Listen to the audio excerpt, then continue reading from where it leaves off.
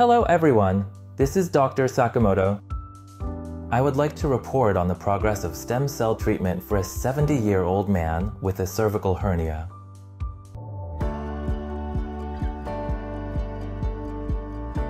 This patient had been experiencing numbness in both hands and feet for about 10 years, which gradually worsened, leading to severe numbness in his legs that made it difficult for him to walk normally. The patient had underlying conditions of diabetes and peripheral artery disease, but the causes of the numbness in his feet were, first, diabetes, second, cervical disc herniation, third, lumbar disc herniation, and fourth, peripheral artery disease. Even with such conditions, numbness in the feet can be observed. This numbness in the legs is not necessarily due to cervical disc herniation. In addition to numbness, this patient also exhibited muscle weakness in the right upper arm muscle responsible for bending the elbow, as well as in the iliopsoas muscle, which is crucial for walking. From this, the aforementioned diabetes, cervical disc herniation, lumbar disc herniation, and peripheral artery disease. Among these four, the conditions that specifically cause muscle weakness are primarily narrowed down to cervical disc herniation and lumbar disc herniation. Then, an MRI of the neck and lower back was performed.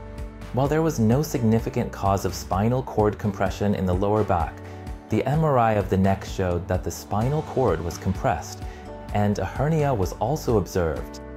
Because of these factors, this patient underwent surgery for cervical disc herniation.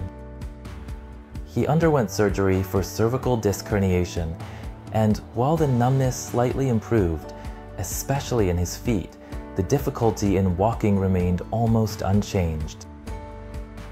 This is the MRI taken after the cervical disc herniation surgery, and if you look closely here, you can see the white areas where the spinal cord is damaged. When a hernia has been present for many years and compresses the spinal cord in this way, even after surgery to relieve the compression, the spinal cord can still be damaged, leading to lasting aftereffects. The symptoms of this person's sequelae included numbness in the hands and feet and muscle weakness. The most troubling issue was the decrease in muscle strength of the iliopsoas muscle, which caused his legs to become so tired that he had to stop walking after about 200 meters. For this patient, our hospital administered stem cells into the spinal cord as a treatment. This patient received 25 million stem cells administered twice.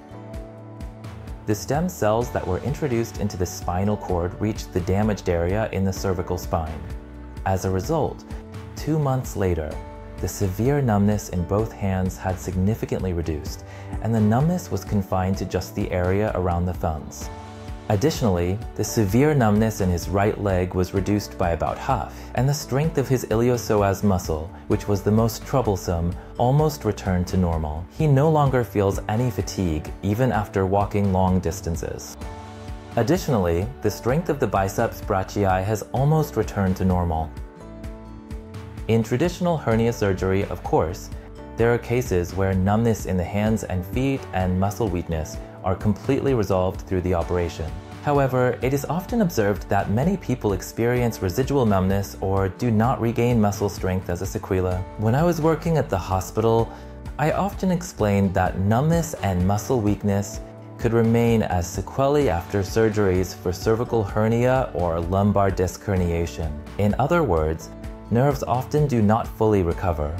For example, there was a person with cervical disc herniation who experienced very severe numbness in their hands. Painkillers and medications for numbness were almost ineffective, making it difficult to sleep at night and causing significant discomfort in daily life. That person had very severe numbness, and even after undergoing neck surgery, the numbness did not go away at all. In such cases, within the scope of insurance-covered treatment, there are no further treatment options available. In this case, I was very surprised to see that by injecting stem cells into the spinal cord, the pain and numbness were significantly reduced, and muscle strength almost returned to normal. Following the surgery for cervical hernia and the subsequent sequelae, such as muscle weakness and numbness. As you can see, Even after surgery for cervical hernia or lumbar disc herniation, some sequelae inevitably remain. For cases like this, I believe this stem cell treatment is a very good option. For people suffering from numbness and muscle weakness due to cervical hernia, lumbar disc herniation, or spinal cord sequelae, this treatment method of administering stem cells into the spinal cord offers a very hopeful option. This time, I talked about the administration into the spinal cord for postoperative sequelae of cervical disc herniation. Thank you very much.